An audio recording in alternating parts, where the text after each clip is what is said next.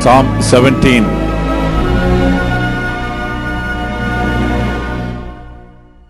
A prayer of David. Hear the right, O Lord, attend unto my cry. Give ear unto my prayer, that goeth not out of feigned lips. Let my sentence come forth from thy presence. Let thine eyes behold the things that are equal. That hast proved mine heart. Thou hast visited me in the night.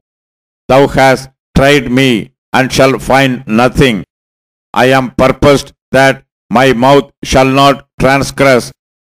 Concerning the works of men, by the word of thy lips, I have kept me from the paths of the destroyer.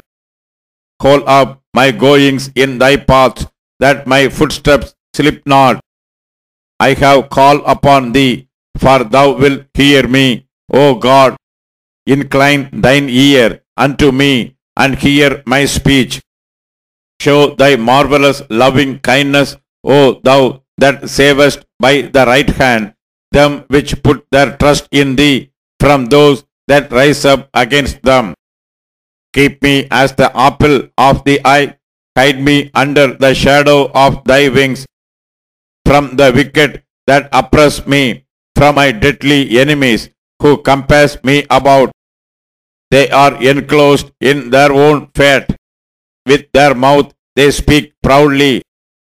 They have now compassed us in our steps. They have set their eyes bowing down to the earth. Like as a lion that is greedy of his prey, and as it were a young lion lurking in secret places. Arise, O Lord, disappoint him, cast him down. Deliver my soul from the wicked, which is thy sword.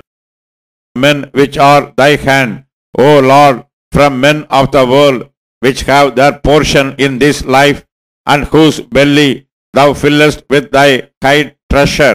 They are full of children, and leave the rest of their substance to their babes. As for me, I will behold thy face in righteousness. I shall be satisfied when I awake with thy likeness.